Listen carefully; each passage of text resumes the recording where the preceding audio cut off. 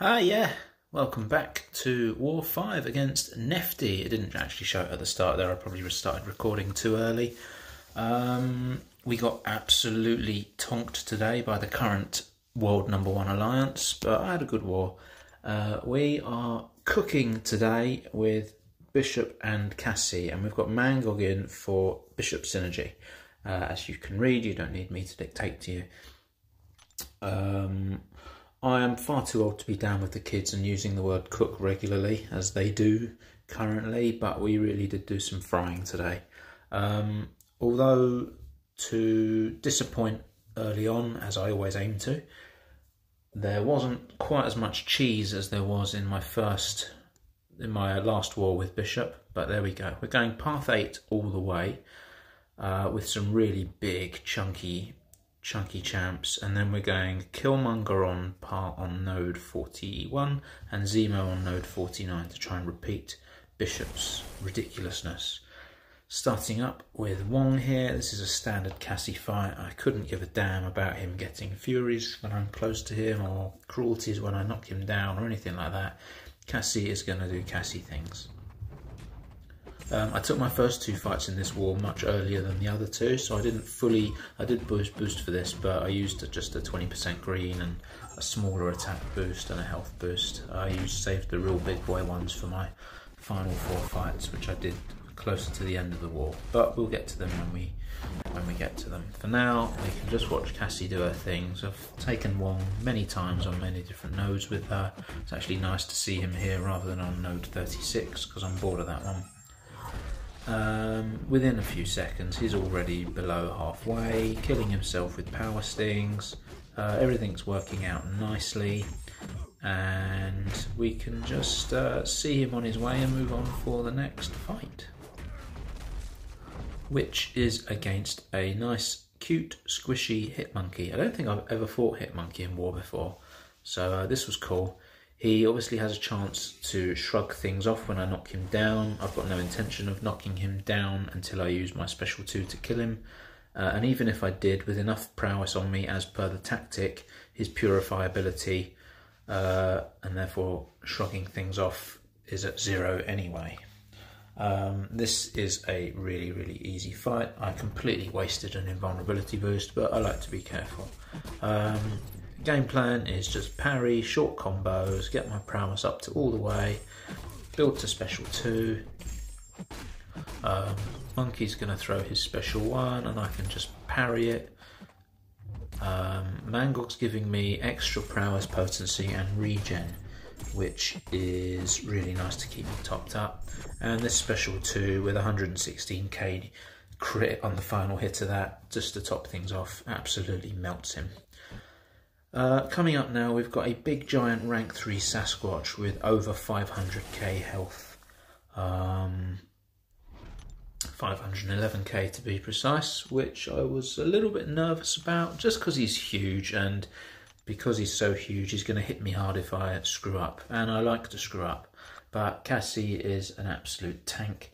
We're just going to play things slow, be careful with her to keep power stings up to as high as I can, whilst keeping an eye on my fuel. I'm going to dex his special 1 occasionally to trigger a buff that I'm immune to, which gives me Pim charges, and I can place poisons on him. I'm not going to rush to get my power stings off first. I want to get that taunt up. And already he's going to be at special 2, which is fine. I've got plenty of fuel to deal with that and duck it out. And now we can just start our rotation. Yes, I got punched in the face at the start. It's always rude not to, but from then on this fight goes really perfectly, and he really cooks down very quickly. I do just have to be careful with the Wrath. I got a bit lucky there because of the unstoppable and landing the last hit of the heavy, but I'm more than happy to ride my luck here and there. Yeah, he's down below halfway already, much quicker than I anticipated. So yeah, I'm really happy with how this is going. Plus, with max and equity, all those stings on, if he does catch me at this stage, it's really not going to hurt me very much. So we are, as the kids say, cooking.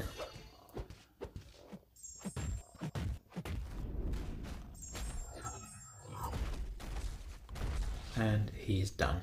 Really nice fight, very, very pleased with that. Now we come up to Crossbones on node 35. If I parry him plenty at the start, even though he won't shrug it off, he'll shrug it and go passive stunned, but that will give him Furies, which I don't want him to get, because they'll give him power, because of Rich Get Richer.